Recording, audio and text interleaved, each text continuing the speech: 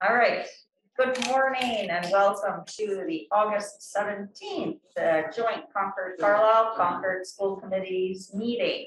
I want to thank all of our members, committee members who managed to, I know this is a difficult time and some of you are on the road far, and thank you for being here, taking some time from delivering children to school and vacations and all that.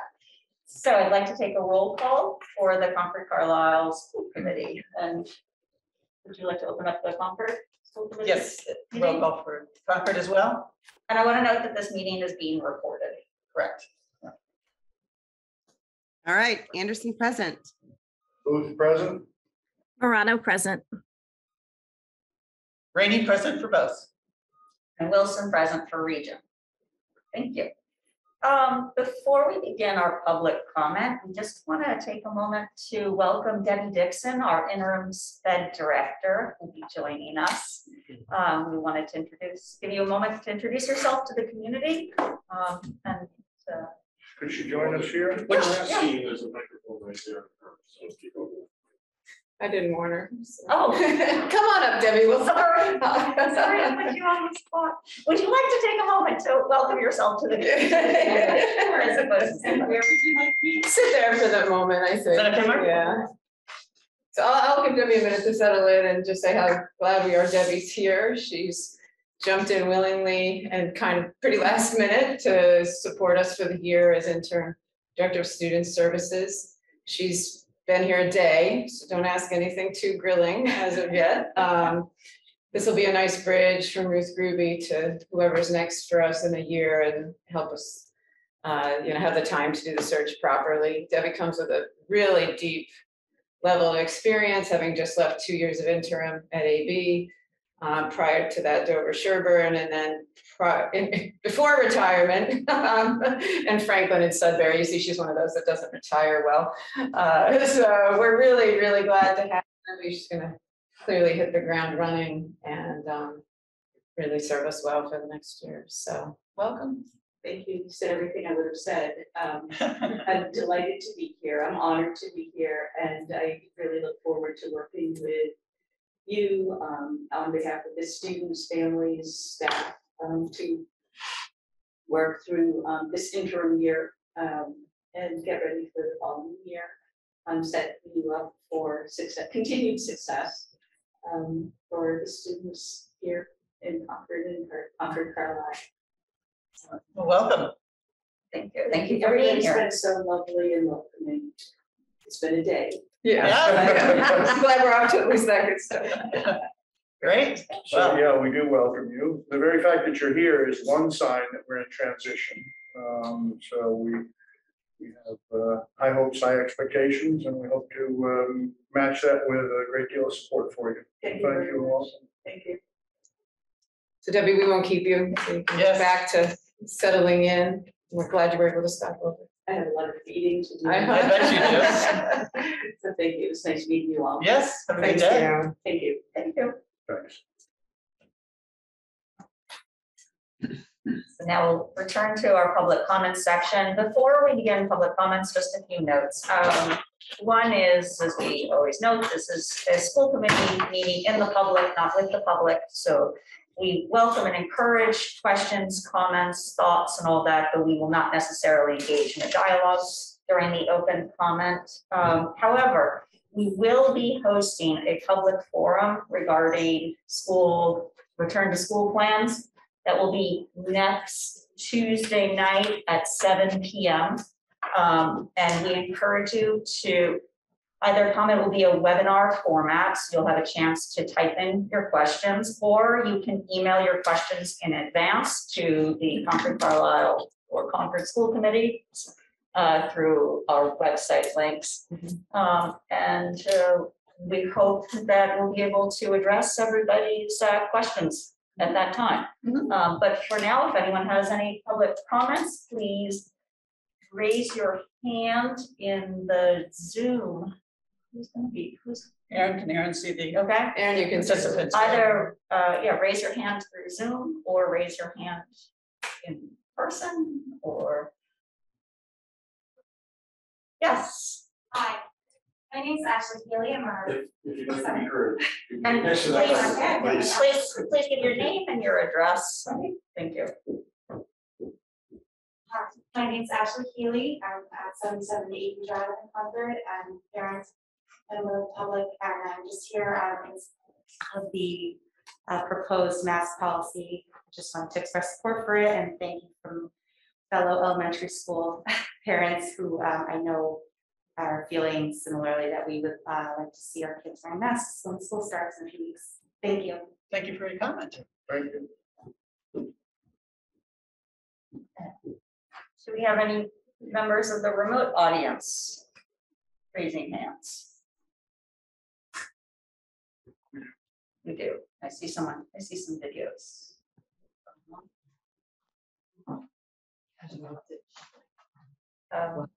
And this little, yeah, looks nice. That's what I had before.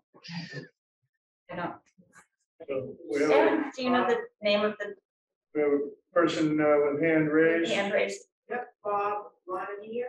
Well, Monitor? Yeah, hope you can hear me. Robert Lonadier, 72 Finnegan Way.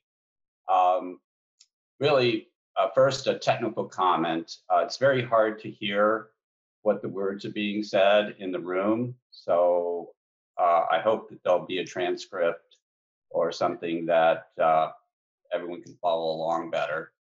And also just a clarifying question you can answer now or later, but I didn't get all the details on the meeting next Tuesday. So I assume that there'll be a notice sent out for that. It's gonna go out today when the protocols go. Okay, yeah. So it'll be next Tuesday, 7 p.m. webinar format. Questions can be submitted in advance or in live. And there will be a link sent out later today. So I guess just to follow up on that, so when you say webinars, is there going to be Q&A and dialogue? Because it's the Or is it going webinar to be more? Yeah, because it's the webinar format, we can either promote people to become panelists, or they can do it through the Q&A and type the questions in and we'll answer them. We have to go with the webinar when we're not sure how many people will show up because the meeting formats can cap out. So absolutely, there'll be Q&A. Thank you. Welcome.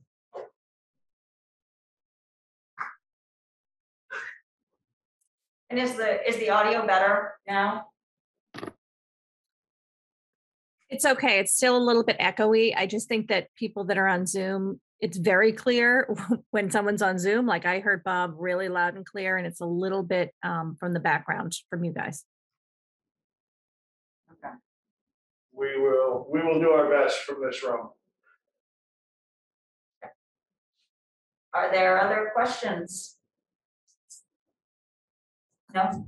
No? Okay. With that, we'll move on to the reading of the minutes from the open session joint meeting from June 8th, 2021. Can I have a motion to accept the minutes? So moved for both committees. Is there a second? I'll second.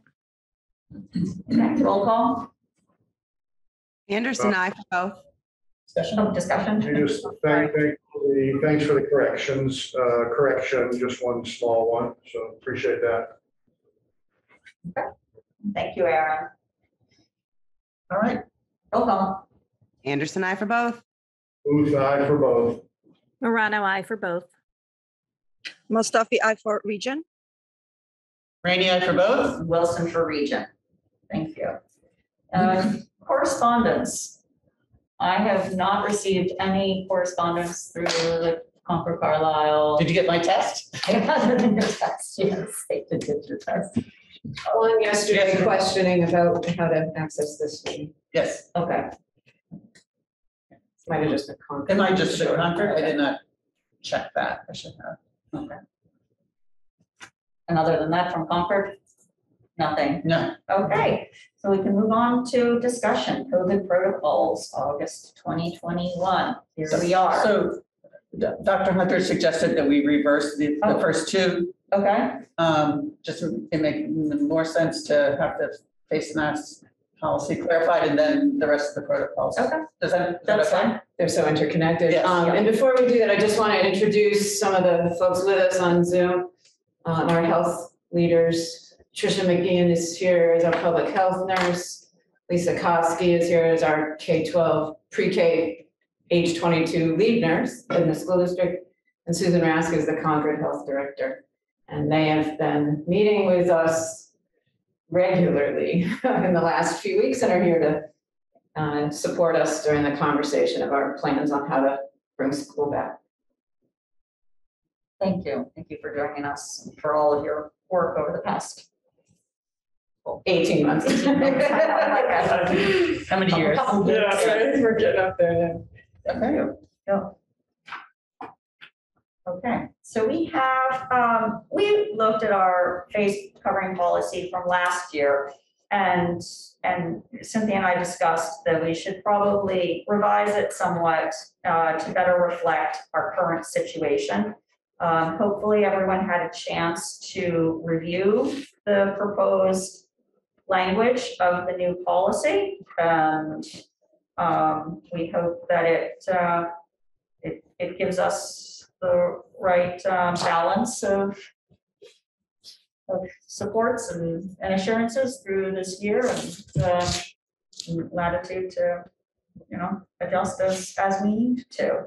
Are there any questions from school committee members about this, or Laura, would you like to? Yeah, it might be helpful just to summarize the biggest takeaways, in case anyone hasn't looked at it or the public listening. We are proposing a policy that has everyone in face masks to open school, including grades 7 through 12, where students are highly vaccinated. That's out of an abundance of caution for not being totally able to predict the Delta variant in the schools, given its, fairly recent recurrence. That said, and clearly we're going to mask the elementary K-6 kids that are not vaccinated, and I expect that will remain in place until the vaccine is available. 7 through 12, we're leaving with a plan to ongoing check in on how things are. Get our own data in front of us. I think that was a big part of our conversation with the health leaders, was let's get our local data like we did last year and really understand with the masks what that is going to look like in the schools and what the impact is. And so we are very much wanting to revisit that, because if comfort grows and we feel that the vaccine is doing its job across the wide ranging percentage of kids, and we have that health data to show most of our kids are vaccinated, we may be able to pull back or lift the mask requirement as the year goes on. So I think that's the largest takeaway. A lot of the rest is procedural and any ways to opt out, of which we've had very little of the last year plus. So I don't expect that to be a big issue. And I just want to stress, this is for all individuals in all school buildings. Yes. So it's for visitors, for staff, faculty, students alike, Yes, everyone. Yep. regardless of vaccination status, at least to start with. And we will be reviewing this every 2 weeks at a minimum. Yeah, I think our plan is to put it on the agenda every time we Yep. meet with you and talk on where we're at. Okay. Great. Are there any questions, comments? Unfortunately, yes. I don't want to stir things up. This is difficult enough for everybody involved, and the compliance on everybody's part for well over a year has been exceptional, and these schools have been able to stay open as a result. And that's our continued goal. However, I want to put you on the spot, Dr. Hunter, or our health experts in the room. We don't call out what masks are acceptable here, do we not? So we leave it up to sort of building judgment. If something seems to be really deficient, then we'd offer up a better surgical mask. Is that practically what would happen? I'll let them weigh in, and I'll just remind you that last year, right as we opened, we did not allow the gators to come in and insisted that it be a face mask. So do you want to weigh in, Tricia or Susan? Would you want us to continue that? Yes, I think we should steer clear gaiters and use either a cloth face mask or a surgical mask. So perhaps reinsert the language. Do we have it in there from last year? Yeah, we can pull it from what we put in Okay. last year. I think it's a great suggestion. Thank you, Cory. Well, I think it simply makes it easier for Mhm. people. We're not trying to be Right. onerous, we're trying to be simple and clear. Yeah. Right. Mhm. And we had 100% compliance with that last year. We were not in any discussions with people insisting otherwise. In The Court, I cooperation. think, just to say that all of the school buildings, we have quite a few extra masks. And if kids broke a mask or if they were soiled or wet or simply forgot, they came to the health office and staff were very good about directing them to come down and get one. And Jared's making sure we're well stocked again, still. Good. One point of clarification that we didn't mention, we will be insisting on masks on the school buses. That's a given as well. And that's addressed in your reopening. It is, yes. Return to school. Yes. Yep, protocols. Okay. If there are no more comments about the policy, we'll revisit this later. I don't know. There's a vote on later. There's a vote on it later, but are we going to vote? Do we change the language right now and vote on an amended, or do we vote on something and then a revised one at our next meeting? Just- You could vote on it based on the recommendation made at the meeting. Mhm. Okay, great. So can you share with us your protocols? I I just, one more, it's minor, but there's a few more references in the MASC model policy that I think we should insert. Yeah. They have the two we have, and then there's a couple more Mass Health. So Great, thank you. I'll send it along. There's no shortage of resources continuing to come out every day here for it. So I'll shift gears here to go to the protocol document that is attached to the agenda. And I was gonna hit these at a very high level, but we can certainly stop at any point, talk on them in more depth. Most of this is gonna sound very familiar, and I think we felt really confident that we were pulling back processes and protocols that we know how to do with great confidence and are very accustomed to and very routine. So clarifying that those routines are essentially largely staying the same, I think, is much of the message this morning. Distancing, we are going to be looking to aim for 3 feet where possible. We want to just give ourselves that room to feel like we spread kids out and have some conscious level of that. We will at lunch be spacing them, whether at desks or at the cafeteria tables, with outdoor eating being the primary plan. The elementary schools, we've actually got tents sufficient for all of them to eat outside every day that the weather permits. And at the middle and high schools, we've got sufficient tents like we did last year to really have as many of them outside as we can, and then allow for lots of space for those who are indoors. Hygiene would continue with hand washing and sanitizer routines like we had last year. Cohorting and assigned seating. We are considering still the elementary classrooms a cohort, which will be important when I get to the quarantine discussion. It minimizes their cross work with other classes in the building. And we also will be assigning seats in classrooms, all classrooms, and assigning seats on the bus. The buses will be running at full capacity, which is certainly a change, one of the few changes from last year.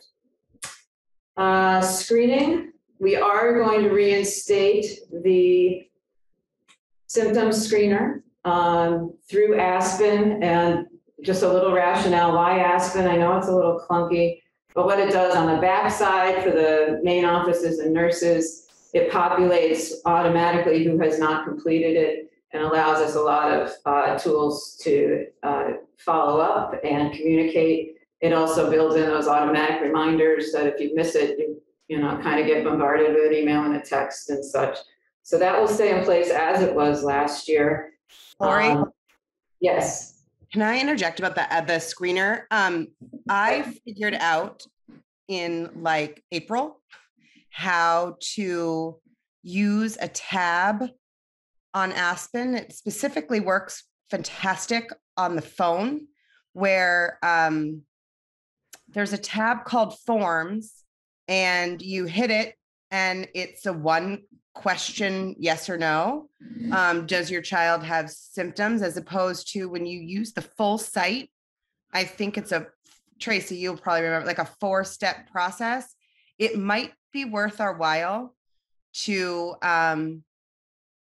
like give a little like a tutoring, like training, or I don't know, I could show you guys how to do it. It saved me an awkward amount of time every morning, like in the most fabulous way. So just something, and I don't think most people know about it. Yeah, no, we can definitely have IT put some Okay. direction. And Because it maybe was during, great. we can quickly Sure, give a yeah. little walkthrough on Yeah, that. yeah. Thanks, Alexa.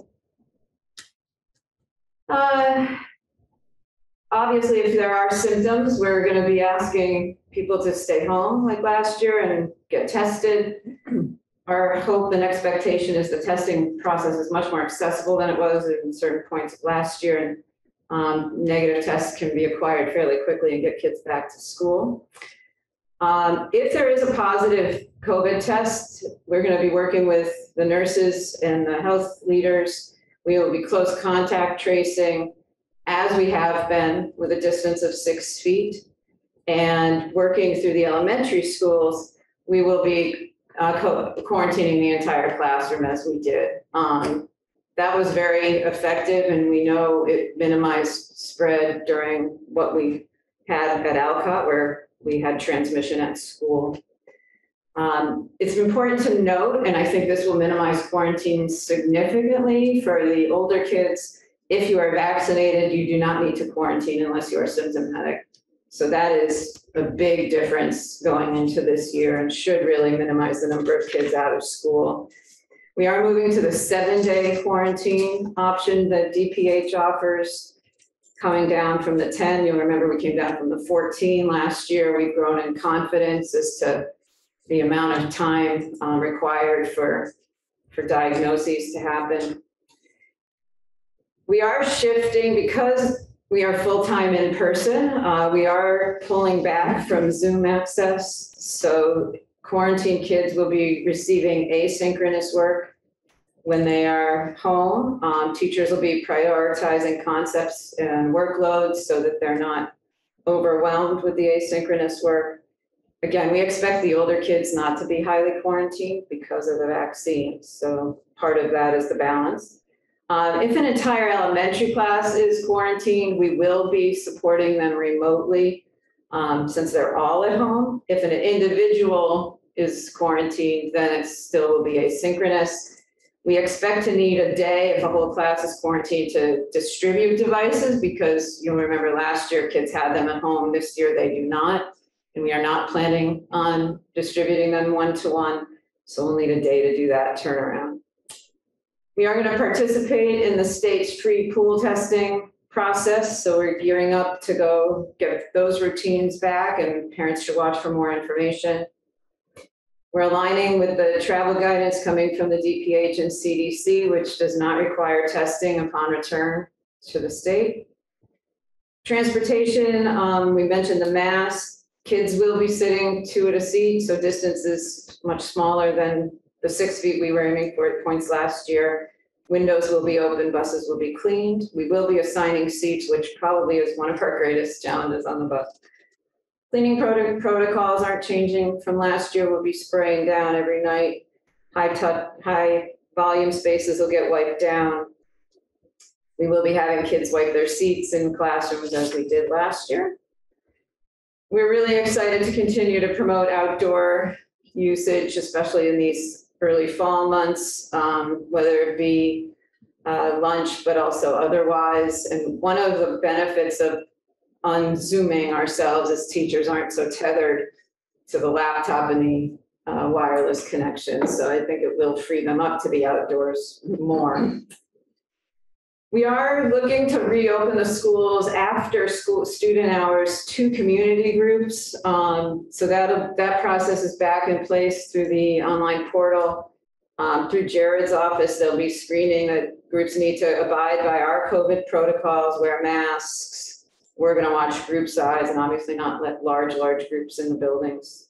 But we're glad to make the community use back available again. Visitors, we're trying to find a little progress here. We do want parents to be able to access the main office, nurse's office when needs come up. So that is going to be available. We are not looking for parents to make their way all the way to classrooms and minimize exposures there. For lots of good reasons that are both where we were planning on, even if COVID had stayed down. IEP meetings and teacher conferences are going to be held remotely. I think that's a long-term takeaway of COVID, is that level of accessibility being an option going forward. This year, we're going to do it exclusively and continue to talk about whether we stick to exclusively or make it optional once we're out of the COVID era here. We are not going to host large group events inside. We're going to be virtual for the time being. That'll mean the back to school and open house events that happen in September are all going to be virtual. So watch for Zoom links to go out on those. Right now, the health leaders are supporting us on outdoor events continuing forward. We're going to take those on a case-by-case basis and look at the data and the numbers, but we're trying to go forward with little or no restrictions. More to come as any events come up. Outdoor athletics, as the athletic season gets underway, will run without restriction. We are making our way just to tidy a little bit of the details up on the indoor athletics, which at the high school is volleyball and cheer.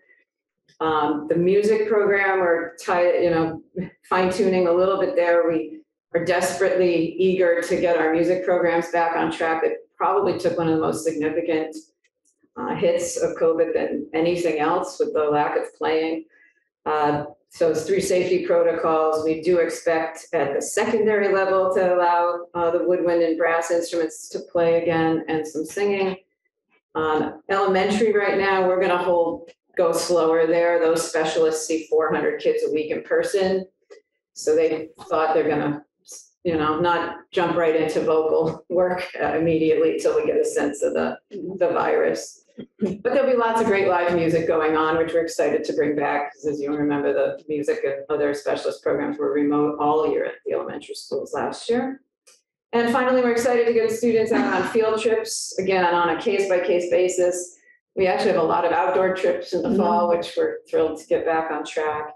And obviously, the trips will have to align with our COVID protocols at the time and safety measures. So that's where we are right now. It's come together, I think, quite nicely over the last couple of weeks with a lot of input from the health leaders. I've been working with the teacher associations and a wonderful collaboration there, and with all of you. Great. Thank you. Are there questions from school committee members? Alexa? And then Teresa. I have a quick question. I haven't read it anywhere specifically. Will the pooled testing still be of no charge to families and students? The state is sponsoring the pool testing, the asymptomatic pool testing. So we're excited that they continue to do that. Thanks. And I had a couple questions on testing. It might be helpful. I think that many of us were on the receiving end of your child needs to be tested, just like a list of where to go for tests, what do you do, just to make it easier, even from the nurse's perspective, if there was some type of document, where do you go, how long does it take? Because I think that there are some rapid PCR tests, there are some regular PCR tests, just to get a sense of how long it's going to be. Even our pediatricians went from 3 days to 1 day. So that just might be helpful for parents. And then I had a question on the pool testing for vaccinated students in 7 through 12. So when I looked at the DESE guidelines, it looks like they're not recommending that, but I was unclear on that. Maybe I read it wrong. So are you recommending everyone to go pool testing? Lisa, do you want to answer that? Sure. No, I think, Tracy, as far as I understood it, they are recommending that everyone pool tests, even if you're vaccinated. Yep. So each building will have a different schedule with the nurses on what day they're going to do it. So the nurses will let you know. I know at the high school, it's going to be Tuesday and Thursdays. Alexa? Thanks. It might be helpful, and I don't know who might be charged with doing this. Lisa, Tricia, Susan. I think it could be confusing to parents and students, parents of vaccinated students and students, about why they would want to participate in the pooled testing. I was a huge fan of it. All my kids participated. But I know in order for it to be really effective, we want, and even need, high numbers of participation. So I didn't know if there was maybe something we could draft so that to sort of create the compelling case as to why, because I do, and maybe I'm overreacting, I do get concerned that it might be not intuitive to parents as to why they would put their kids in this program if they are in fact vaccinated. That's just a suggestion. We don't have to take it, but I think it could be helpful. I think that's a great segue to offer Tricia a minute to share some of the data she's seeing locally. You have that right in front of you, Trish, because I know you compiled yesterday the last 5 or 6 weeks worth. Yep. Do you have that document? Do you want to share that, Lori? Why don't you start talking and I'll pull it up. Yep. Hi, everyone. So I'm the public health nurse for Concord, Lincoln, and Carlisle. And Lori's going to be pulling up a document where I broke all the cases down that I've been working on since July 1st through yesterday for the 3 towns and the age breakdown and the vaccination status. I think what's interesting, and not really interesting because the under 12s are not vaccinated, is the curve of positive cases. You know, a year ago it went up as the ages went on. So in Concord, since July 1st, we've had 19 kids under the age of 12 test positive, which is a lot. And as the ages go on, you will see the breakdown. So Concord has had, actually, I just got 6 more cases this morning. We're up to 65 cases since July 1st.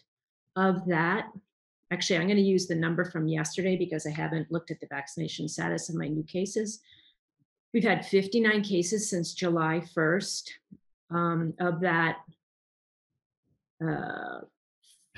40 of them were fully vaccinated. 19 were not able to be vaccinated because they're under 12. So that's pretty significant. In Carlisle, we've had 6 cases since July 1st, 4 fully vaccinated. And in Lincoln, 20 cases since July 1st and 17 were fully vaccinated. And there's my chart. So look at that top line. So you can see the age breakdown of the positive cases per age group and how it's a backwards curve, right? 19 kids, then 8 in the 12 to 20, and so on and so on. And I will have this updated for next Tuesday for parents because I think this is compelling, right? Yeah.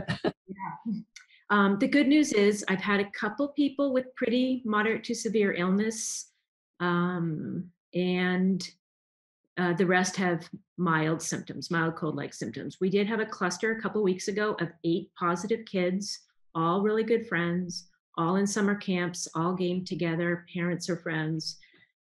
Of those 8 kids, 6 were asymptomatic, 2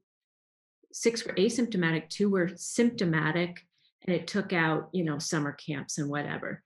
So because this age group, and these were 9, 10, 11-year-olds, this age group is vaccinated, it's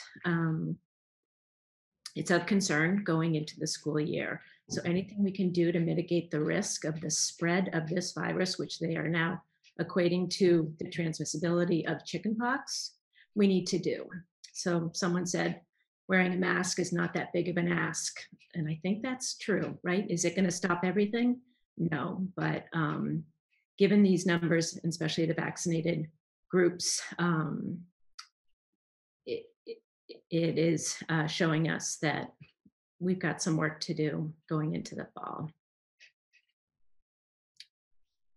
my Lincoln group. See got a lot of kids in my 21 to 30-year-old age group. I'm seeing a lot of those. So that's about all I have to share, and I'll update those numbers for next Tuesday as well. Thank you. That's helpful. Very helpful. And are those numbers going to go back onto the district website? Because I did think that was totally helpful last year that we had all of those numbers. Yeah, we can do that. Yeah. Yes, definitely. And I will try to do that the way I was doing last fall. We stopped doing it over the winter when the case numbers went up so high and we just got simply overwhelmed with work and couldn't pull the numbers together every week. But I agree. I think it's helpful to have everyone understand the situation. And I have a follow-up question for a nurse. Out of those numbers that you're seeing, people are getting tested and numbers are getting reported. Is it because they had symptoms and they got tested? Because that would really speak to the usefulness of COVID pool testing in schools. So it was kind of mixed. So some were symptoms and some were contacts. But I think the fact that that many of the contacts were asymptomatic but positive really does speak to the need for pool testing. Since we don't know how infectious those people are who are asymptomatic but positive, we really, even DPH is struggling with that. How infectious are those people? Like, we're fairly sure that people who are symptomatic and positive are infectious. We just don't know very much about people who are asymptomatic. Thank you. And I just want to reiterate, that's regardless of vaccination. Yep. Status. Yeah. We don't. So one of the many things that's sobering about this that supports all of your concerns is when we first heard about breakthrough, we thought those were the outliers. Now we know that the opposite is true. That's the norm now, is cases are going to be among folks who are vaccinated quite frequently. I'd like to note that our protocols don't reference vaccination recommendations, and I think we need to be ready for that conversation next week. Can I just say something to that, Court? Please. I think it's important for people to realize that vaccination does matter. I mean, vaccination is very, very effective, and we certainly want people to be vaccinated. DPH says that the percentage of breakthrough cases is 0.23%, so 1/4%. So that's something like 1 in 400 people who are fully vaccinated will become, can get a breakthrough infection. But that's the entire pool of vaccinated people, many of whom are still being very careful about where they go, not going into group settings. So I think a lot of who is vaccinated and gets infected comes down to behavior. Are you going to crowded indoor settings or aren't you? But of course, school is a more crowded indoor setting. So a lot of it, you can look at the overall percentage, but then I think that what the data shows us is that people who have been in very close situations, like kids playing together, or the outbreak in Provincetown where people were in bars and restaurants, it's people's behavior accounts for many of those cases of the breakthrough infections. Yeah, thank you. And that's just reaffirming our approach that this is manageable through our practices. Yes. Is that what I'm hearing you say, Susan? Thank you. I've got a couple of others. Yeah. I mean, we're lucky that we live in a community where last year everybody really worked hard to try to mitigate it as much as possible, and very much appreciation from our part on that. I wonder if I might ask us to speak to the reference to school buses at full capacity. That would imply every seat occupied. I don't think that's what we mean. I wonder if you could clarify. So, and Jared can hop in. Essentially, we're running our routes as we normally would pre-COVID, with the modifications based on the protocols. But what is different is the seating capacity. Last year, we were not putting every child on the bus, and with enormous help from the parent community, we had about 50% or so being transported through, parent driving and drop off. This year, we are not. But we're not asking parents for that level of help. We're gonna load the buses up as we would in a pre-COVID era and open the windows and put masks on the kids. And so back to normal in terms of capacity with all the COVID measures around it. All right, so the potential is there for full. It could be Okay. full bus, it could be. A lot of our runs may not be a capacity because of the length and distance of the run, but it could if it's one of those few that are. And if I could turn to travel, I understand that we're following DPH and CDC. Nonetheless, I'm not comfortable with the declaration, testing is not required after travel. I'd be more comfortable if this district could recognize an exception and say, yeah, for that trip, they were at a hot spot or there was an event. And indeed, we are going to expect testing for that group that departed Concord Carlisle and returned. I simply want you to have the room to do that without fussing with this simple declarative statement that we're not going to do it. Because there could not be exceptions that would give us pause. So that the only reason it makes me think Monday, we do Monday pool testing with the intent to try to capture that weekend activity. Or that, maybe even Friday. So it's just something to consider. I know we're hard into the Tuesday, Thursday, but Monday, just get your, they might not be positive until, Until Tuesday, Thursday or, yeah. yes. Right. Yeah. I simply want you comfortable with the capacity to. Yeah, I'll be honest, it was one of the most challenging things to enforce last year because it's a combination of disclosure and in high level of inconvenience. And I think it's one of the most challenging to enforce. And that was with state and federally declared hotspots, which no longer exist exactly that way. Certain international travel will have that, but most of the domestic does not.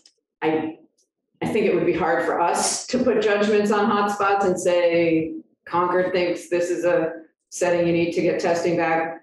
If there was one protocol we got the most pushback on, it was the testing after travel. So I hear your point, Court, I totally do. I'm just not quite sure how to go about it without state and federal guidance lining up. And as was noted before, a lot is behavior and areas that people choose to enter, right? And so you could enter a hotspot in Massachusetts if in a bar just as easily, or you could fly to a state that has a high illness, high positivity, but you stay in a fairly contained environment without a lot of exposure. So it's very hard to manage, I think. It was very hard to Well, manage. that is why public health authorities have much more power than most citizens understand because of the nature of their work and their mandate. So I simply want to note here that I want to make sure this administration has the capacity to make good judgment calls and not be constrained by our own policies.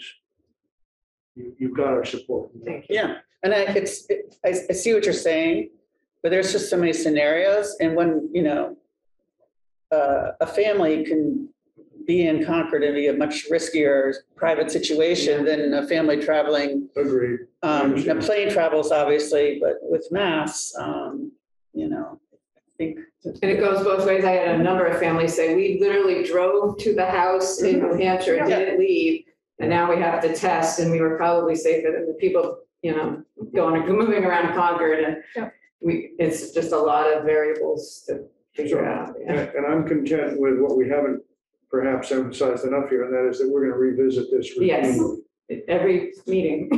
So if we can certainly adjust. Yeah. There's a raised hand. Pardon? There's a raised hand. There's a raised hand. We are not in the middle of public comment right now. But I will just remind everybody, if you've just joined us, that next Tuesday, we'll be having a public forum that will give everyone an opportunity to ask questions and engage in more conversation about our, COVID protocols for the return to school. And I also say that anybody who would like to send us questions or comments to the school committee mail address, the form on the website, please do so. I think that'd be very helpful so we can be prepared to answer that question or address the comment. Eva wants to speak. Yes, a quick question. Dr. Hunter, what can we do to promote students to enroll in the voluntary pool testing at the high school? Because we have very high vaccination rates. And to Court's point, people travel, people go places, people go out to restaurants, go out to bars, go to weddings. We're definitely in high seasons of weddings that were put on hold. There are no travel restrictions anywhere. There's no requirement for unvaccinated people to be tested if they are asymptomatic. So what can we do to promote students to participate? Because that is definitely a helpful protocol. I'll let Lisa join me here in a minute. My first response is making sure they understand if you're vaccinated, it's your get out of quarantine card. Most of what we heard last year was the resistance to the testing was the fact you might get quarantined, maybe because your pool was positive, but even if you were individually positive. So now if you're vaccinated, the only way you end up in quarantine is if you're actually the positive individual. So I think that's a big informational piece we want to be sure we're sharing. Lisa, do you have other things you want to add to that? Yeah, no, I agree, Lori. And actually, Ava, I was going to reach out to Ariana again. So for those of you that don't know, Ava's daughter, Ariana, is a student of ours, and she reached out to us. Hopefully she doesn't mind that I'm giving her a little public shout out here. In the spring, asking the nurses if we'd be willing to do a little blurb about the benefits of pool testing. And she put a great video together that all of the advisories were shown in a weekly advisory, just trying to promote, participation in pool testing. So I would love to reach out to her again if she would be interested. And maybe we could do an updated version, that says, even though you're fully vaccinated, we still want you to pool test. We are mandating testing with the athletes again, like we did last spring. That was very successful, and I think eliminated some issues that we had during the winter season where we were quarantining whole teams. We went to close contact tracing and testing, and I think that felt like a really productive step forward while we monitored the virus. So. And maybe it doesn't need to be part of this, but if the coaches and the athletic director could remind students who are carpooling, I know it seems like a lot, but to wear a mask when they're together, because I know there's numerous cases of transmission when kids are carpooling from practices and such. Yeah. Just one last question. We had a letter and a pledge, right, sent out beginning of the year. Are we updating that pledge? We hadn't talked about that. It's worth discussion. I guess if the committee wants to give me direction that you think that's valuable, it is some logistical work on our part, but doesn't mean it's not worth it. We want to build that so we can easily account for it. You'll remember last year we started with a contract that parents and kids, especially the older kids, signed off on their commitment to the protocols. So I'm open to the feedback. From what I've seen, I did a little looking. Most colleges are not having those pledges anymore because they're pretty much just masks inside.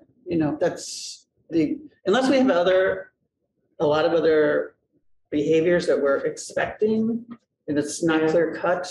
Mask wearing. I haven't seen the pledge in a long time. Yeah, we haven't pulled it up since last fall. So I couldn't really comment Why don't today. I pull it up and we'll give it a review and then Maybe next meeting we could talk about it. decide.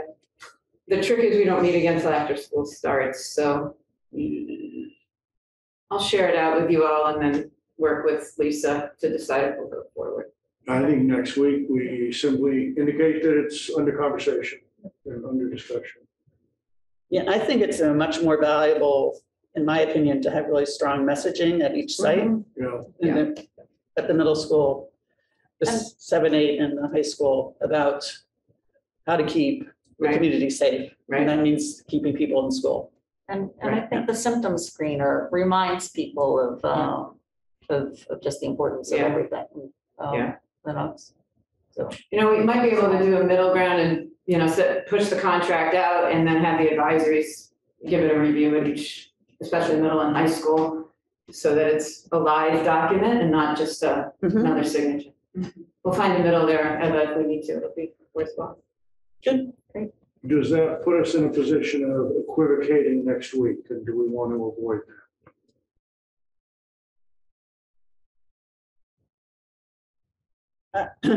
I personally find that a one-time sign off and it's 2 weeks, a week later, it's sort of like, you know, I think a sort of a constant conversation about if we see problems, picking up on those and targeting them and having a. Right. Last year, it was a means of sharing information people had never had before. So much is familiar this year, I think. We can include it as a reminder, but maybe not go through the exercise of the signatures. And Yeah, and I also feel like, and I know if there are no consequences, for example, for not signing it, and there are no specific consequences outlined in the document for violating any of the provisions inside of it, I'm not sure if it's a lot of work and a lot of administrative work. To Sarah's point, I think it's somewhat duplicative with the symptoms screener. And to Lori's point, we are all so familiar. And we really had a tremendously high level of compliance. To me, it seems unnecessary. Last year, we could tell people the kids were not going to be in-person learning. We don't have that option this year to tell them they have to be remote. So if you're looking for a consequence, there is none other than chasing people for process. I would agree with that. I'm not really sure, you know, what we would do if we're not gonna, if there's no consequences. And I think your references changing, you know, links to CDC and DPH guidelines as those evolve. Yes. Which I think is, I mean, we're not going to need to rework the document on some of those. We may need to revisit the messaging based on changes there, but at least we have flexibility to dial up, dial down. Yeah, that's a good point. Yeah, the place that I've seen those pledges, those contracts in colleges had to do with if you were unvaccinated and there was a mandate to for all the students and the faculty to test, and there were consequences listed then if you did not follow the protocol. I'm looking at the example that I have in front of myself because a relationship of my child going to that particular school, and also consequences for student not masking, all students not masking in school settings, indoors. So yes, I agree. It's completely related to consequences. We don't have those consequences. So, and we had such a high compliance. Shouldn't be necessary. All right. Great. Thank you. Thank you. Thank you, everyone. Thank you, Dr. Hunter. Yes. I think we will be revisiting a lot of this next week, but I think we're in a strong place right now. So thank you. Thank you. So all this will get communicated out starting today, and the building principals will follow up with any other specific building-based pieces. Now we are on to a Concord School Committee, the capital project and Borough fire updates. Great. So I'll start with the capital. So we continue to be in great shape. hitting all of our timelines, starting with the well over at Willard. Really no update since I last reported out the last school committee meeting. The phase 1 is complete. We drilled down to 400 feet, yielding about 35 gallons per minute. Phase 2 right now is being engineered for bid. We expect that to be done by the end of this month, the engineering part, and then we'll bid that out through our the people that we're working with, and then that should be back sometime in October. And then we can figure out what needs to be done and if it has to be done when school is not in session, or if we could do it when it is in session. So more to come on that. The Willard boiler exhaust, that is still on schedule to be completed before before school starts. So that's really good. The chiller, that is complete. The energy recovery units at Alcott, those are now 90% done. Just the control work, and then we're scheduling some training for the custodians and maintenance staff. So that's excellent. And then the RTUs, rooftop units over at Ripley, no update, no change. We're just engineering for the bid, and we'll have more information once the grant application gets filled out in mid-September. Then the Knox Trail, the water line, we have given Weston and Sampson, we've been working with them, the PO for the feasibility study. We're continuing to meet with the engineers to discuss the water reclaim system. So that's still ongoing. The electrical charging station, engineering is in progress.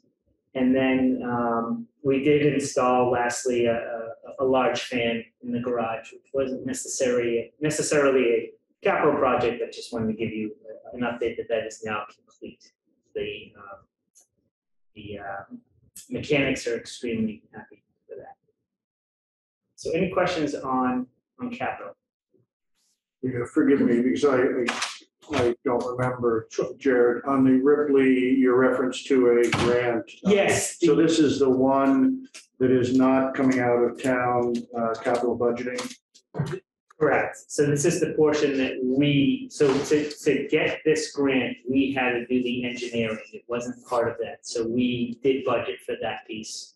The green community. Green community. Thank you very much. Perfect. Thank you. Okay. So a little fire update. Sure. I sent just a little email last night. Pardon the late email. So as of right now, it is completely demoed, and I'll get you some pictures even today. I'll send some pictures out. The demo is completely done. All of the salvage items have been the salvage and non-salvage items have been reviewed by all the teachers. Everything has been brought to their temporary space. The teachers have been coming in since last week to getting their temporary spaces all set up. They're continuing to do that. Everything that is not going to be able to fit in those spaces have been moved back to the pods, and they'll be on site until that we can move them back in. We expect. As I said last time, the cabinets are going to be the issue. They were able to get the as-built drawings that we had from 1994, and we think that they can use those. And they came out and they measured the cabinets. All seven of the eight cabinets were deemed not salvageable. So, and my understanding is they build these out in Canada, and then they bring them back in. So we think that the construction is going to be done before those cabinets are in. So we will be getting temporary cabinets so we can start moving teachers in, hopefully, in just moving the temporary wall. So we can have a couple classes when they finish, move the temporary wall, they can work on two more and then keep moving. So hopefully getting people in fairly soon, and I'll start having an update on the estimated construction time. I plan on talking to them this week on that, and if they can get me that, I'll report that out as soon as possible. What else? else is there? So I am working, continuing to work with the insurance company on just the tiling. It's really the estimated loss. And then really the cause, I thought I'd know by now, but I haven't gotten this reported, just the cause of what malfunctioned in the heaters. So we, other than them being somewhat old, we don't know that yet. We do know that the cause of the fire was the heater in the attics. We will be getting a 35 by 40 tent. In addition, we'll get 2 other tents for outdoor classroom space, but they'll have a 35 by 40 tent. But my understanding is 3 walls. We can't get 4 walls, but the 3 walls, hopefully, will keep them warm if we have to go into, the colder months. Trailers, we're getting 2 office trailers that should be here. I'm hoping before the end of the first week in September, but that's what they estimated. It's currently on another site, and then they're just moving it here when that's all set. So hopefully we'll have 2 office trailers that will house the 8 teachers that were displaced. I think that is it. I do have to give, really, I have to give a shout out to the custodians. They've been, we had a case move out last 2 Fridays ago, and then that Monday, they all of the cases, equipment and materials were picked up. And then since that time, our custodians, as well as Service Master, have been just moving all the stuff all around, doing whatever the teachers have asked of them. So the custodians at the row have been simply amazing. And I'll just piggyback on that with shouting out to the entire staff who are now managing more COVID protocols than we expected, along with condensed space and room reconfigurations, and really doing right by kids in the middle of all that. It's gonna look like a little city out back by the time we open, and we're making it all work. So they're making it work because of their creativity and cooperation, so. So most of the temporary classrooms are going to be in the cafeteria?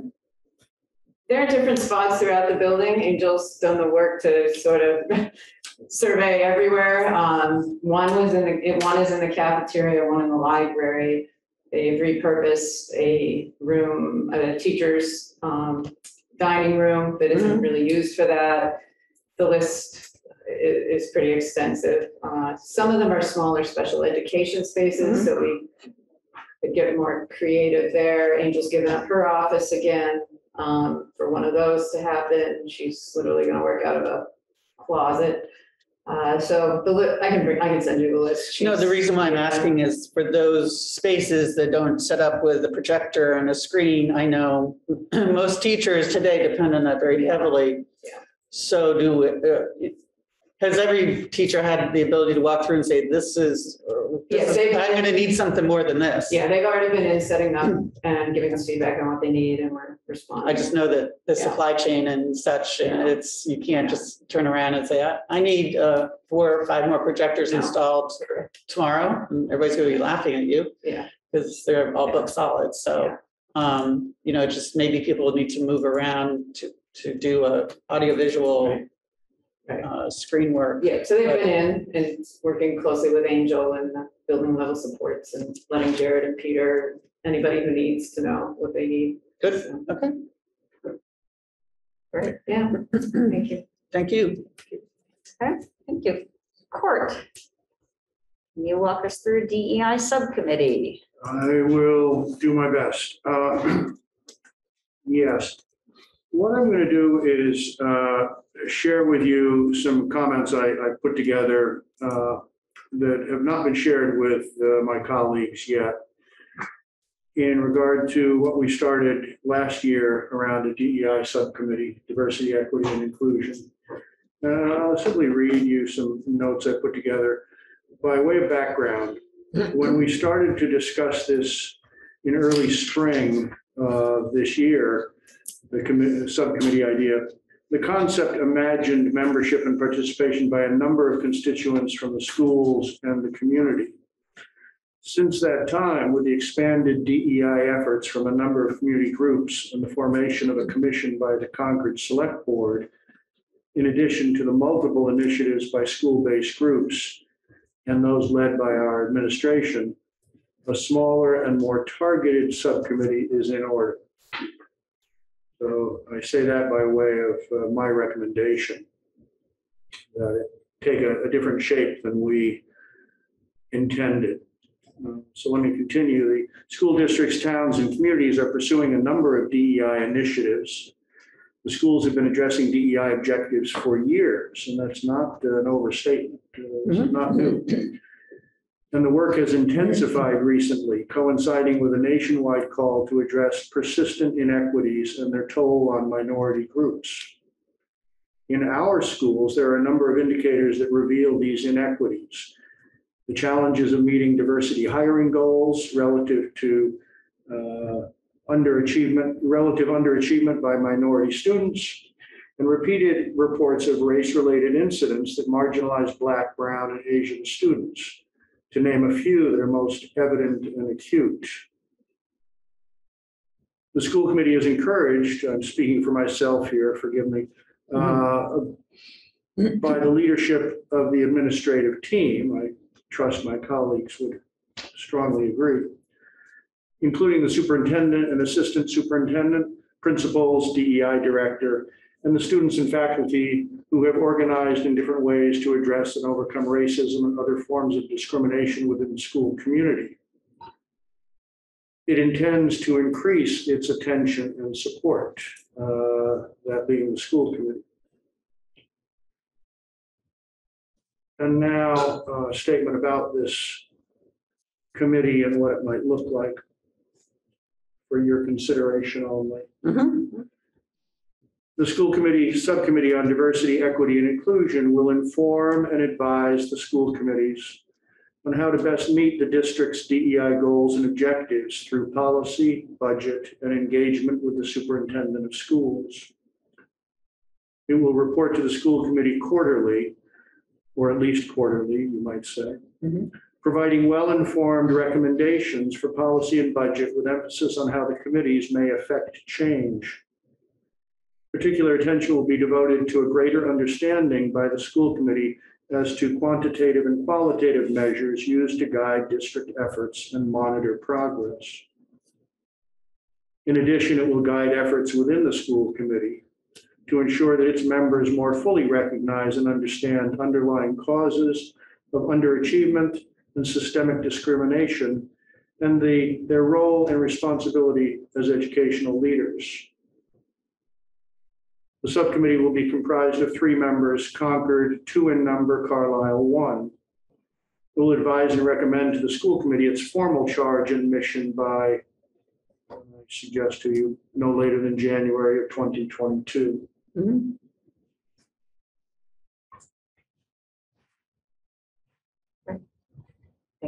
Thank you, Court, for all of this work and for moving us forward. I think you really highlighted a good focus for the committee to begin looking at. Sarah, what I think it does is it expresses the fact that we do not want to distract from the other initiatives underway that are critical.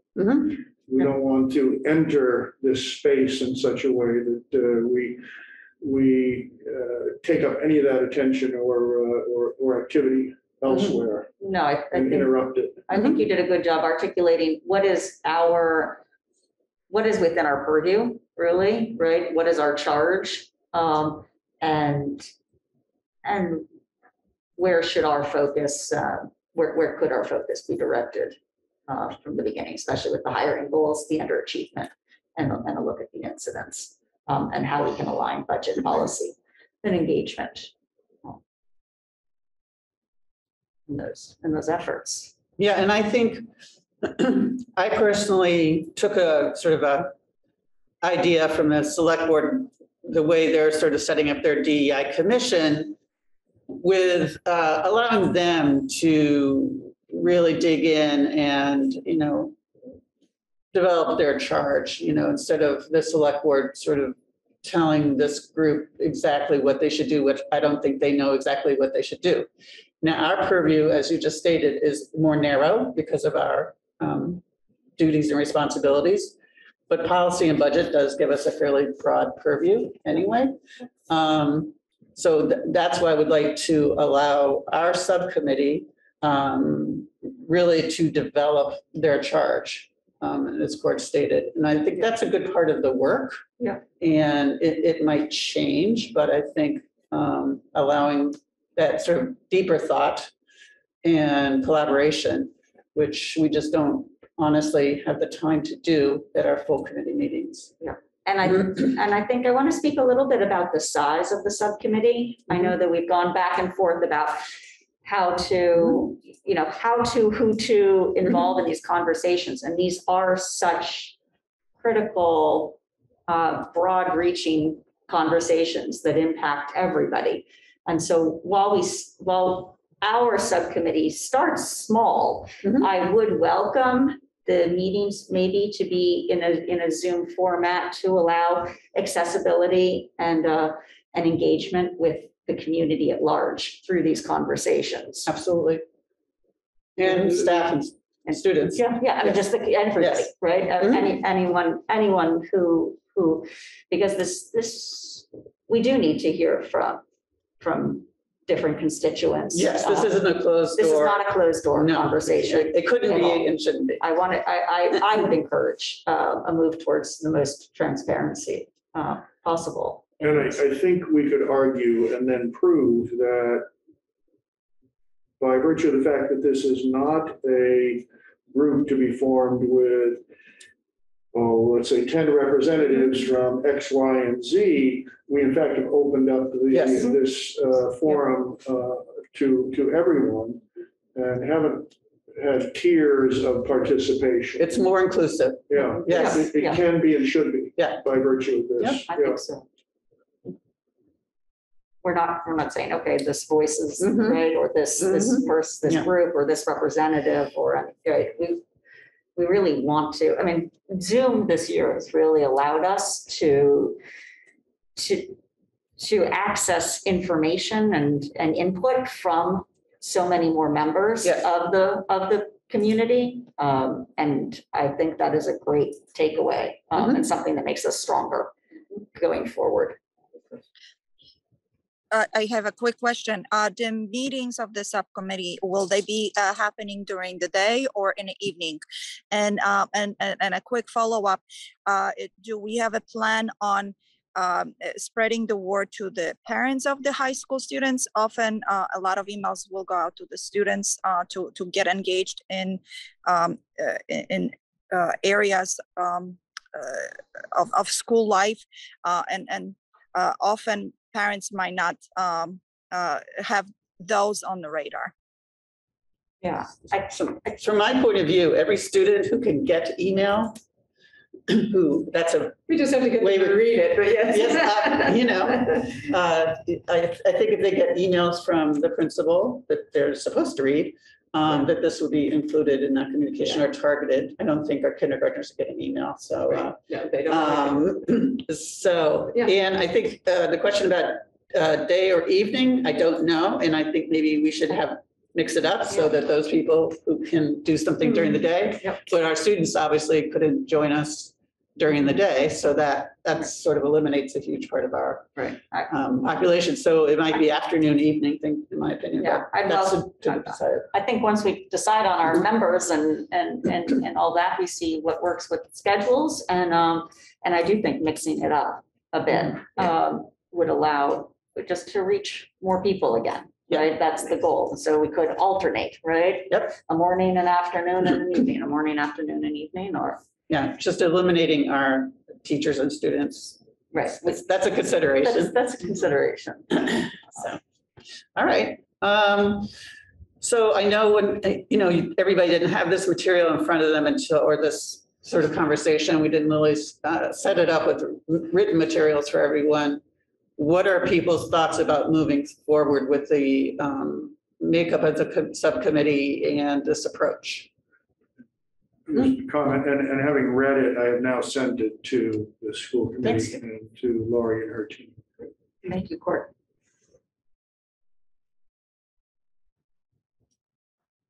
Any thoughts from our remote participants? As I said before, I would love to be on this committee because I do think that this is definitely a passion of mine. I have the time to devote to this. And I do think I have relationships with Concord parents and Boston parents that we could really actively engage our parents with this work. Excellent. Great, thank you, Tracy. Yeah, I mean, just having heard all of this for the first time at first glance without really taking any time to review the ideas. At first glance, it seems fine. I don't have anything meaningful yet because I just haven't had any time to think about it. But at first glance, I think it sounds good. I would note that what I shared doesn't confine or dictate to this committee at all. No, it sets the table and it's a good starting point for. Now, we do have on the agenda later in the meeting a vote to appoint members to this committee. Do people feel comfortable with moving it? I'd like to get this group launched as quickly as possible. But if people don't feel comfortable moving forward today, I certainly understand that. And we can also revisit the members or the companies, yes, right? The composition. Sure, yeah. If we needed to, or based on people's availability or bandwidth. And do we need to formally form the subcommittee? Do we need to vote on formally forming the subcommittee as well? It could be absent a formal charge. Yeah, oh, absolutely. Oh, yeah. But we do need to. So we have one more action item, if people are comfortable Correct. Moving forward with that. I would hope we move forward with a Concord and a Carlisle rep, and I would recommend leaving one seat open until all members of the school committee have been consulted on this. Okay, understood. That's a good way to proceed. Yep. Okay. Thank you, Cor. So we'll move on through the rest of our items and we'll add another vote to form the committee during our action items. Is that's correct? Agreeable? Yeah. Okay. All right. Okay, so Cynthia, would you like to take us through the Concord Finance Committee guideline request? So perhaps somebody could share it. Who can share? Sharon's ready to share. Yeah. So if other members of the committee don't have this at their fingertips, every year the Concord Finance Committee sends us a guidelines request. And if you've ever seen a prior guidelines request, this is quite a bit shorter than prior requests. Usually have quite a bit of detail on specific, not line items, but sometimes they might be those. So they have, I would say, reduced this to a much more open sort of request. And I think they're depending on the receivers to sort of understand that they're looking for the top 3 to 5 strategic issues, challenges or opportunities that the Concord or Concord Carlisle schools are facing. And so I myself had trouble with coming up with those. So perhaps in a future meeting, you can report on what you think those are, looking out 5 years. One thing I think is not difficult to do are these projections.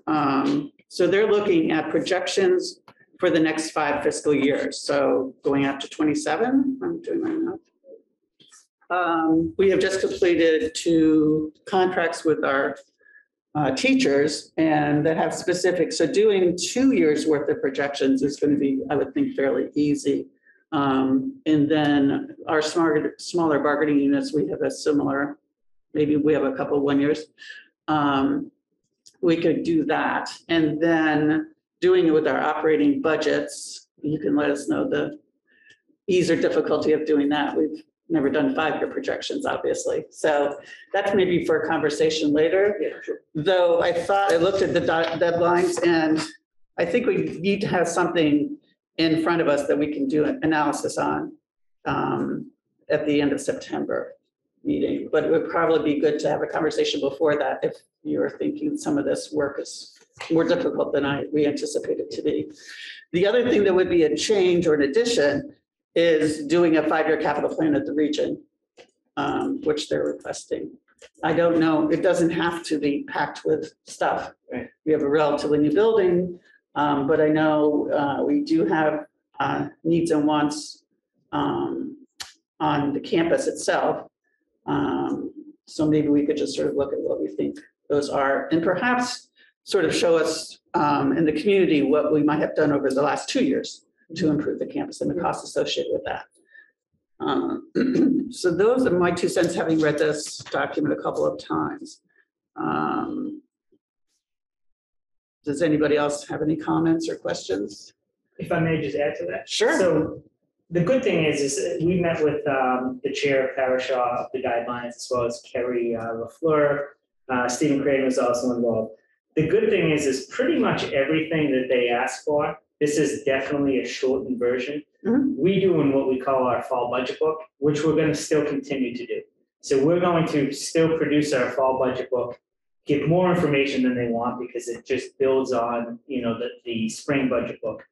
And then such as, we give 5 years, we give 20 years worth of OPEB, what we know. We give the 5-year capital plan at CPS. We give the budget updates in FY21 versus FY22 actuals versus budgeted. We even give, busing, the year and date of buses, the mileage, everything. So while the difference this year will be giving the 5-year projections, I've already done it in a way. They want it very high level. They do not want, to the penny. They want, what is the estimates? So what they're looking for on or around October 14th, we'll get you that information well beforehand. It's sort of a much shortened version of my regular presentation with a couple added, such as the 5 years and the 5-year capital plan at the high school. So I do feel this is very manageable. We will certainly let you know sooner than later if there are going to be any holdups or any issues. We are still in the process of closing out FY21, and until we close out, we really can't get started on some of the big stuff. So we should be closed out, I'm hoping, before the end of the month, which is normal. So yeah, I welcome this to be future agenda items, but I do not see an issue with this, as well as the 4 or 5 big buckets that they want to see things broken up on. Right, and I think it's because of the contracts and we know what they are. I think it's important to show that flow of teachers in and what we think teachers out, and giving the date of hire is what longevity is based on, correct? Date of hire, yes. Yes, so we know everybody who's in the system, their date of hire and when they're going to be coming 10 years, and we can say, okay, we project 2 to go out of the 30 year, however we want to do it. But with our current staff, I think we can, because with those longevity numbers are significant, and we need to show the community what it will look like in FY27 as best we can. FY23 and 24. I mean, it'll all be built on a lot of assumptions. Well, no, just we need to. Yeah, and as long as we can just show the assumptions, we're probably going to be projecting higher than actual, just because usually there's more than anticipated, and we're going to be conservative on that. But yeah, we'll just show them the data based on blah blah blah blah blah. I would echo what both of you are saying in regard to the assumptions. The numbers are going to speak for themselves. The assumptions, teachers in, teachers out, for example, replacements, if you will, what retention might be, and so on, and what might happen post current contracts, if we have to look at 5 years, is again going to be assumption driven. So and pull that narrative is going to be critical, I think. Yeah, and anybody, spreadsheet gets put in 2% COLA, 2.5, Maybe a new school in there in the 5 years. Yeah. If I'm wishful this one. Yeah. Yeah. So yeah, that'd be good. That's the plan. Yeah, Yes, that is the plan for that. Yeah. Are there any other questions? Anybody remote? Do you have anything to add or question? Okay. Great. Then I think we can move on to new, where are we?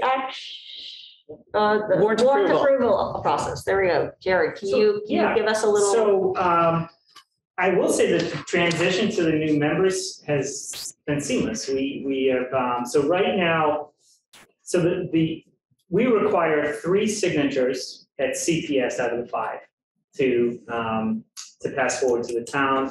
And then at the high school, school committee signatures, we require 4. It's customarily been, 3 from Concord, 1 from Carlisle. What we do right now is we have been sending it out to the entire committee. In Concord, Court, Cynthia and Tracy have been responding. And then at the high school, it's been Court, Cynthia, Tracy, and both Eva and you, Sarah, have been responding. No, because we hadn't quite figured. So that is the one We didn't address that. area if you want to designate that to the both of you.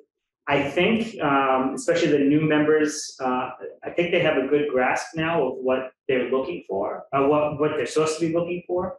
And, people have been asking questions, and I know that the team has been responsive. So do you want more clarity? What are you looking for? I think we just wanted to give an opportunity for anybody to ask any questions Great. about the process. Great. And also just to flag that from the region side, when we seated the new committee last time, we actually didn't appoint our signatures. So we just needed to, there's some housekeeping. Great. Perfect. Yep. So does anybody have questions about the process? No, we're all up to speed now. Okay. Good. Maybe this is just rhetoric, but I want to share it anyway. We have a responsibility as stewards of community funds for schools, and as such, we ask questions. And I continue to be very, very pleased and impressed with the ease and facility with which your staff will respond to those questions. Or forward it to somebody. I think I speak for my colleagues when I say we don't want to nitpick, but we do want to understand. And your response has been nothing short of exceptional. So thank you. Yeah. And just to clarify too, sort of how the process works, just very quickly. So there are a number of eyes that see this before you get to it. It's from the originator, who could be a secretary, to the principal approving it, to our accountant approving it, then to me, and then it goes to Dr. Hunter, and then it goes to you. So there are 4 or 5 always sets of eyes on this. So there's really nothing we shouldn't be able to answer. So. Can I ask a quick question? So last year, of course, these weren't sent to the whole committee, and I recognize that we appoint someone we appoint a group to approve the warrants. Even if we move forward in approving said group, will we still make it our norm, I guess, to send to the whole committee so that we all review, or will that sort of go away? Everybody should see it. Okay, great. Awesome. Thanks. Everybody on the school committee should see it. And that has a number of purposes. One is we all stay equally informed, but 2, should one of the approved drop off the radar and Jared's in a hurry, he can reach out to the other committee members. Correct. Yeah. No, great. I was hoping that. I just didn't know because, it's only my 2nd year. And this is the benefit of having moved to an electronic process, because it wasn't ago, we were handing people folders at meetings and trying to get people in, and now you all have accessibility to it, which is excellent. Great. One last thing to clarify, my apologies. I think you all know this. AP, accounts payable, we can hold up checks. We do not send anything to the town or mail any checks until we get the 3 or the 4 signatures. Payroll, we cannot hold up unless it's a supplemental. So just to let you know, and we usually get it out to you, I know it went out yesterday for Thursday. So we usually give 48 to 72 hours, but just wanted to clarify that in case there was any questions on that. And I will say, as a new member, just jumping on, Kristen was very helpful, meeting with me via Zoom and just explaining the process. So I think that's what's helped it go a little bit more quickly. So thank you to Kristen. Kristen Vasquez, she's our accountant. Thank you. Okay, so on to action items, and we have a few more. I'd like to, following on Jared's, I'd like to add a vote to appoint our signers, our warrant signers from the region. We can take care of that. And so Jared, just remind me. Yep. So right now at Concord, we have Tracy, Court, and Cynthia. And then same three for the region, and then between you and Eva. So Eva, if you're happy to continue doing that, that would be fantastic. Yes, yes, absolutely. Okay. And I just wanted to add, Chris has been very, very responsive with any questions that I had regarding warrants. Thank you. Great. So we have a motion to accept Cynthia, Tracy, Court, and Eva as the warrant signers for the region. So moved. I'll second. Hey, roll call. Anderson, aye for both. Booth, aye for both. Morano, I for both. Mustafi, I for region. Rainey, I from region. Wilson for region. Thank you. Okay, so that one. And now we can go to the vote to approve the change in the CCACE Advisory Board membership. I can speak to this briefly. Jill Weintraub, Director of Adult and Community Education, has let you know that Ron Bernard has resigned his seat, and according to the bylaws, the Regional School Committee is expected to appoint a successor for the remainder of the term. Jill and the current chair have named Barbara McGee, a local resident and known retired Concord public school teacher, to the, I believe it's a year that's left. So that's their nomination, and with your vote there, Barbara, and she'll slide right in. Good. Great. I'll entertain a motion to appoint Barbara McGee to the remainder of Ron Bernard's term on the Adult and Community Education Advisory Committee. So moved. Second. Second. Okay. Okay, roll call. I'd like to speak to it. Oh, sorry, thank you. First, I want to express our thanks to Mr. Bernard. This is his second term. I think he's been with the committee for probably fully 5 years. Secondly, over many decades, it's really been demonstrated that having people familiar with Concord and Concord Carlisle classroom activities, i.e. teachers and retired teachers, have been really beneficial to the advisory committee. Third, just for new members, I want to note that the advisory board was initially set up decades ago to advise the school committee on matters of community education policy. But in point of fact, that's really not necessary right now. This has been a program that's been functioning for over half a century. And so the committee, it's not a board, it's a committee, just to be particular here, really advises and works with the director and her staff on matters of program and community outreach. I don't think that requires any shifts or change on our part, but just as a practical matter, know that they're not routinely advising us on matters of policy. And then finally, I believe the terms are 3 years following the norm or the practice of 2 terms and then try to rotate off, such that we might see other recommendations for appointments in the future, because I know Jill is fully on board and well versed in how it works in the district. I think this is year 5 for Jill. The program's going. I think you would echo this, Kristen, very, very, very, very smoothly, and made the COVID transition remarkably well. Yes. Another environment where Zoom will be a long-term plus. You know, they're not giving it up. No. Their outreach, their footprint has gotten bigger, not Yeah. smaller. Yeah. So Again, go back to what I said first, our thanks to Mr. Bernard Yes, for his service. absolutely. Thank you. Yeah. Yes, and thanks to Barbara McGee for Yes. taking up Yeah. the charge. Yeah, great. So any other further discussion? All right, roll call. Anderson, I. Booth, aye. Morano, I. Mustafi, aye. Rainey, is it It's for regional. both? It's For regional. regional? That's okay. Yeah. Thank you. And Wilson, I. Great.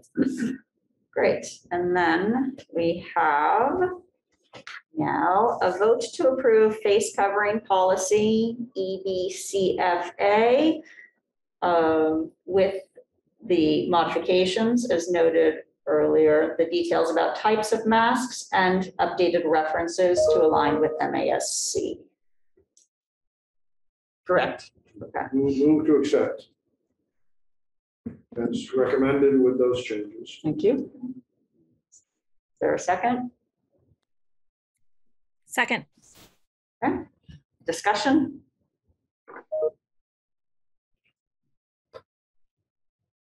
I don't see any. Nope, okay, great, roll call. Anderson, I for both. Booth, aye for both.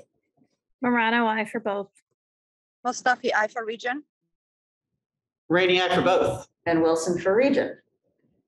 So now I'd like to insert a vote to form a DEI subcommittee before voting on, makes sense, members.